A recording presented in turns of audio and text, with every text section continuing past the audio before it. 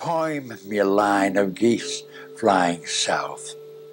I'll pigment you in autumn sky. Rhyme me a sound of rains in the night. I'll draw you the wind's wild cry.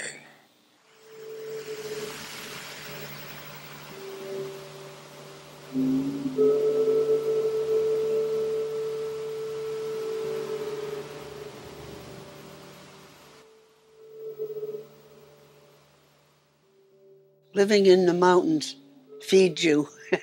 He was working at the hardware store part-time because he was painting and trying to sell his work. The guy who owned the hardware store said, I'm going to do you the greatest favor I've ever done anybody. I'm going to fire you. He was selling paintings at the bus stop. This area could sell more art than Newburgh Street. He did things for Ford Times, a book called Ford Times, and from different parts of the country. That was a biggie breakthrough. I did about 150 cartoons. Although I liked the Vitreous Flux paintings, some of his early works were fascinating because they captured the disappearing America. My older brother, he was 18 at the time. He came around a corner, but there was a big Merrill truck parked right around the corner, and my brother's card went right into it, I guess. He painted some shockingly sad pictures, and it was because of the loss.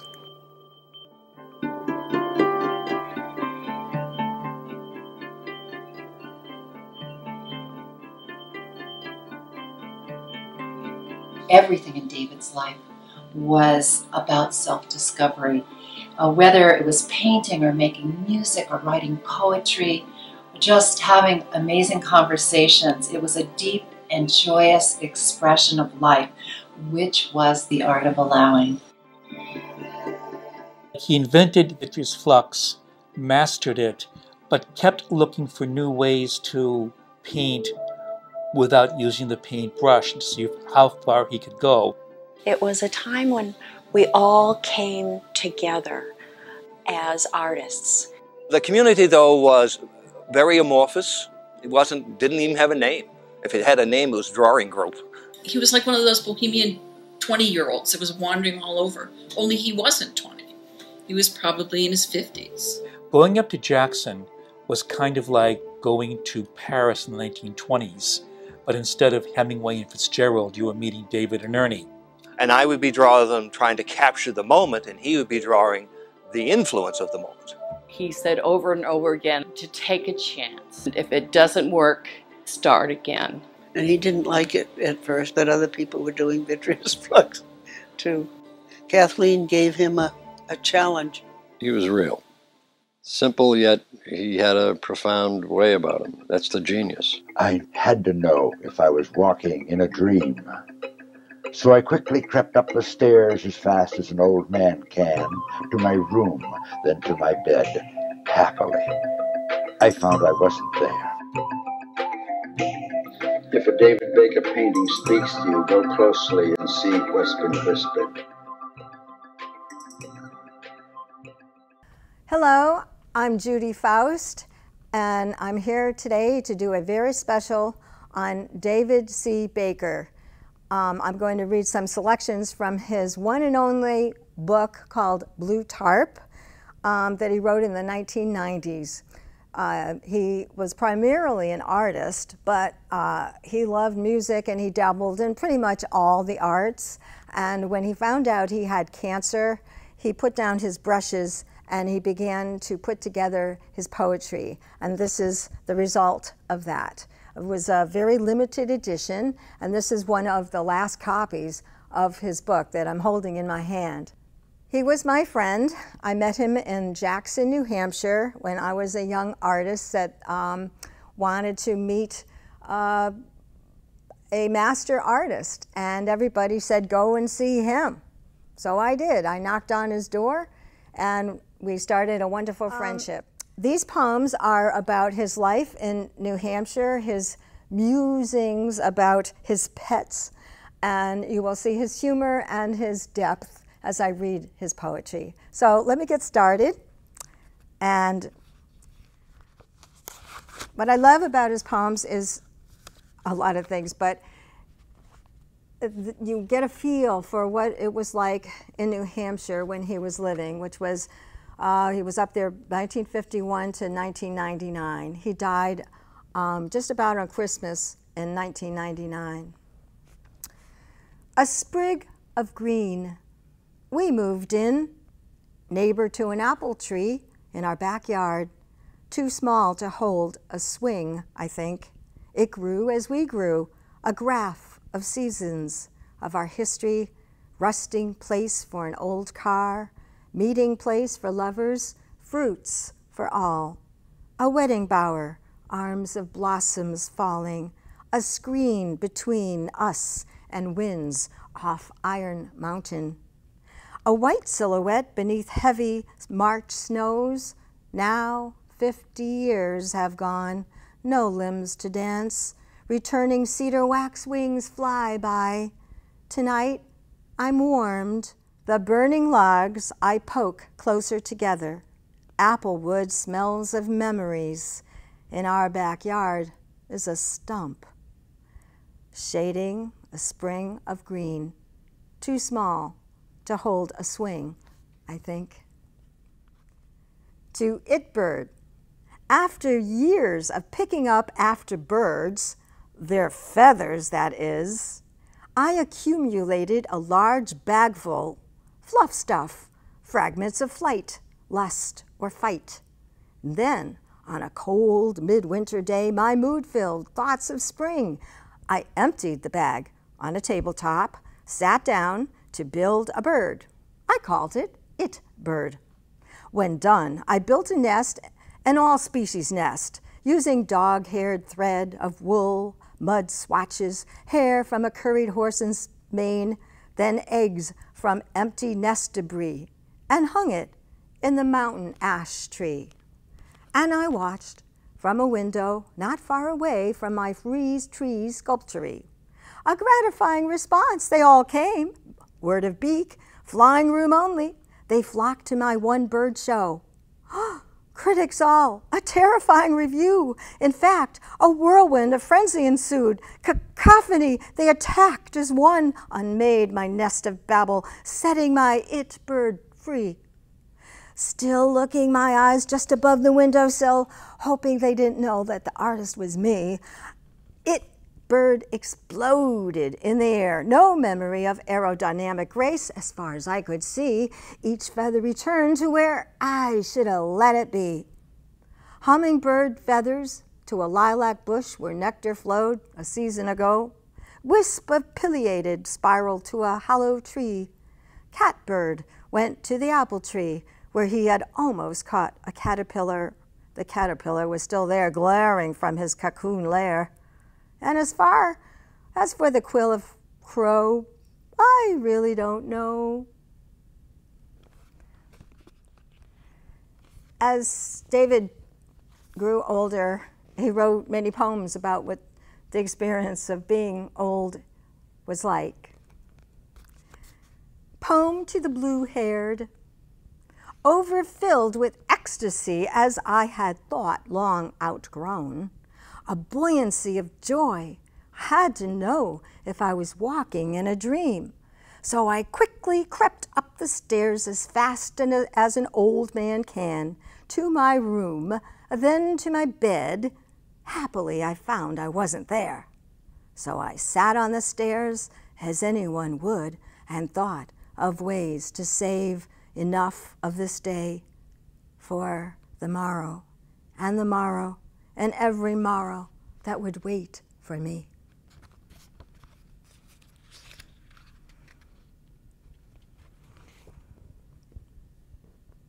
David lived in Boston during his early life, and he also showed his paintings on Newbury Street in Boston, and he sold a lot of his work in many other places all around the world. I love this poem. It's called I, Stranger. Becoming a stranger takes time. I circled Copley Square again, as I'd done so long ago. Trinity Church is smaller now, shadowed by Prudential Tower. The gardens are so far away from Boylston Street, down Newberry Street, where the masters showed. Since then, many of those walls I've shared in galleries, now no longer there. I felt a stranger glance my way. I read his mind that seemed to say, that old man does not seem to know just where he is today. I smiled and minded back. I know I'm here. It's just that here doesn't seem to know.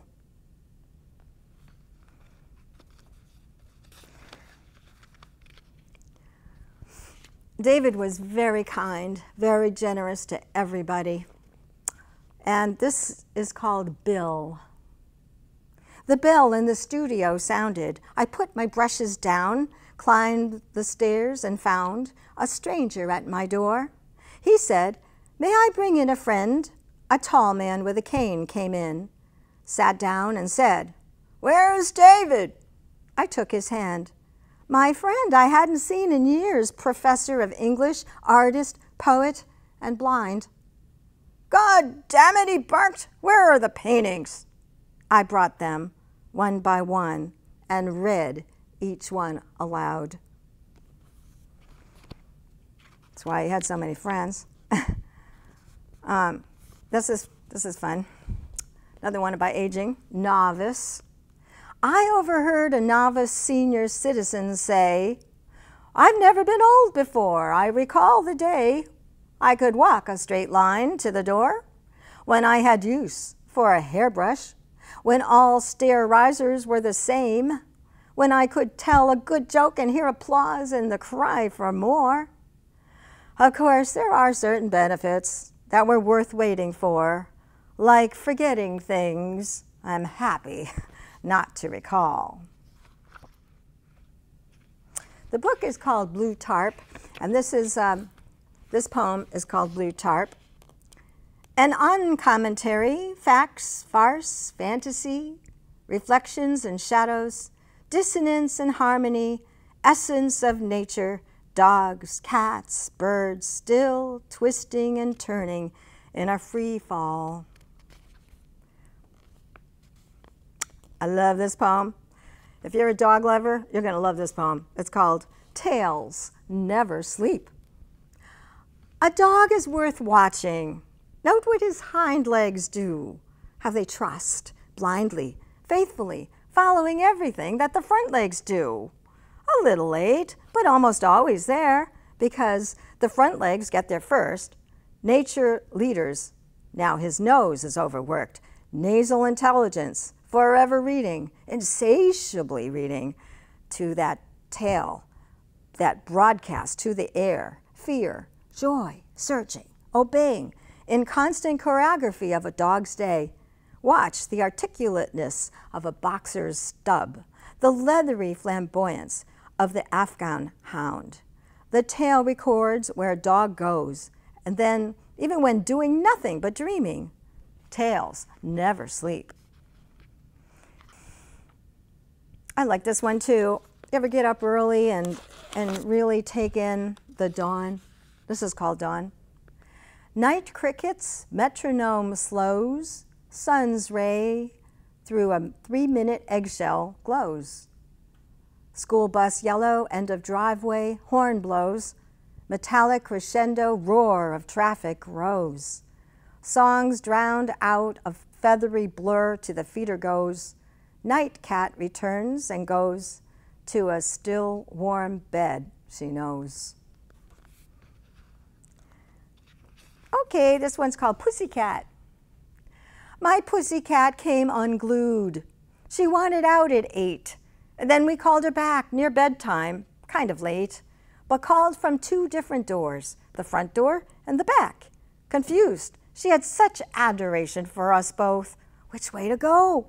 Then suddenly, with cat-like grace, entered both doors at once, walking on her hind legs, walking on her fore. She rushed to the litter box and pulled herself together.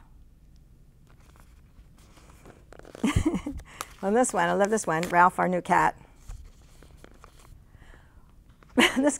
This poem reminds me of the time I was flossing my teeth and in the living room, and Something hit my cat, and she jumped up like as if she had just heard an explosion. This is Ralph. Ralph, our new cat. So much like a pawn shop Venus with a clock in his navel. Ralph, so smart, second-hand or third to us. Quick to teach his ways, wakes up at 6 a.m. sharp, Eastern breakfast savings time, then is first upon the couch to sleep to the daily news. And on top of the TV, a bouquet sits, aging tiger lilies, suddenly dropping 2 petals on the rug. Ralph wakes up with alarm. All right, a couple of more cat poems. The Tale of Gregarious Bird. Who preferred to eat alone, and Hieronymus Bosch, the cat, with fur the color of black oil sunflower seed. As bird preferred, together they lunched, and simultaneously reached a state of sate. Then Bosch reclined, bulged his sun, between her toes a quill or two. Tale of Gregarious Bird. Okay, this one's a little sad here. What happened to that cat? I don't know how many cats the bakers had. They must have had like, at least a dozen. A dirge to Hieronymus Bosch. The cat must have heard my engine start to mow. She raced across the road from the woods. For years she made it all the way, but not today. The mower drowned out all traffic sounds. I looked up in time to see her curled up to rest, her eyes on me, one paw jerked in a last thought. Traffic straddled her, then slowed down as I wheeled my barrel out to pick her up. I pushed her to the meadow where the bungees lay, a squirrel and generations of dog and cats. Then I finished the mowing of my lawn, feeling lonely.